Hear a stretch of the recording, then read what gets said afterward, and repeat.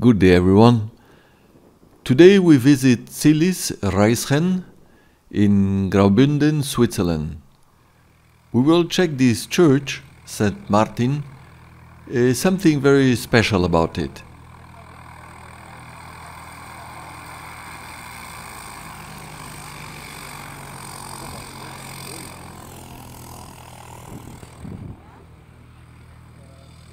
With a giant St. Christopher, originally painted around 1320.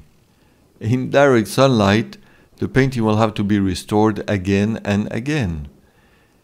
Inside, a magnificently preserved painted wooden ceiling. It has been restored, but was never overpainted. The ceiling comprises 153 painted panels, enhanced by a frieze created at the same time.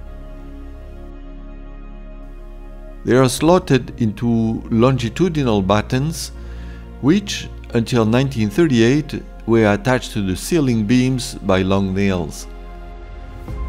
There is a border representing the ocean surrounding the continent, as on a medieval map of the world.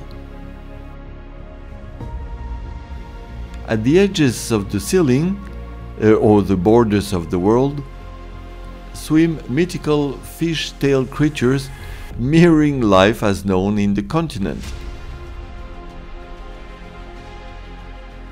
A continuous band of wavy lines represents the sea in a simplified and abstract form.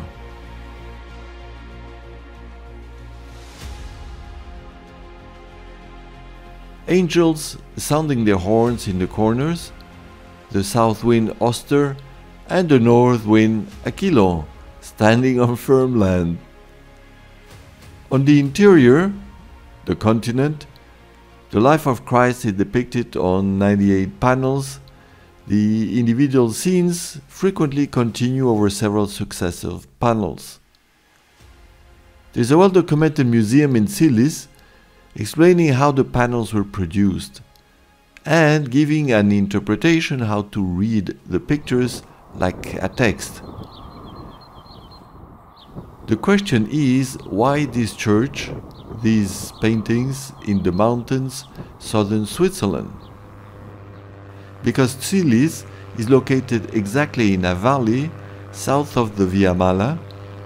It was the obliged route for those traveling north through the Via Mala Gorge towards Tussis. I hope you enjoyed this visit. Worth seeing the place if you have a chance. Till next time, thank you for joining me. Cheers!